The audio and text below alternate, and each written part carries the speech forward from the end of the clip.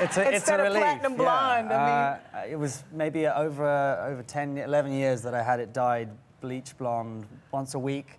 Wow. Yeah, I didn't realize that when you dye your hair, you have to continually do it every single week. I thought you just dyed it and it stayed one color.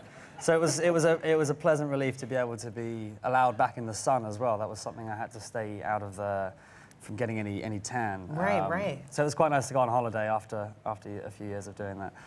J.K. Rowling said that she thought Hermione should have ended up with Harry.